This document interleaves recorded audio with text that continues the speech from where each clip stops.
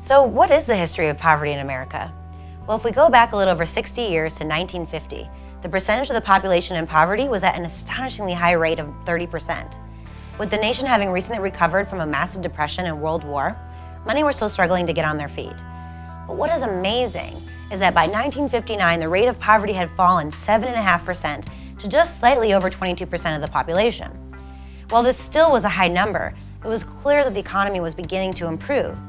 And as you can see by this chart, the poverty rate was down to 19% by 1964. But despite the major decline in poverty in just 15 years, President Lyndon Johnson felt it was time to take control with the declaration of the War on Poverty. Programs under this umbrella were launched in 1965 and 1967, and by 1970 would lessen the poverty rate to about 13%. Yet, history shows that poverty rates in the U.S. began to rise over the years, reaching 15% in 1983 and again in 1993, but mostly fluctuating between 11 and 15%, never dropping below 10.5%.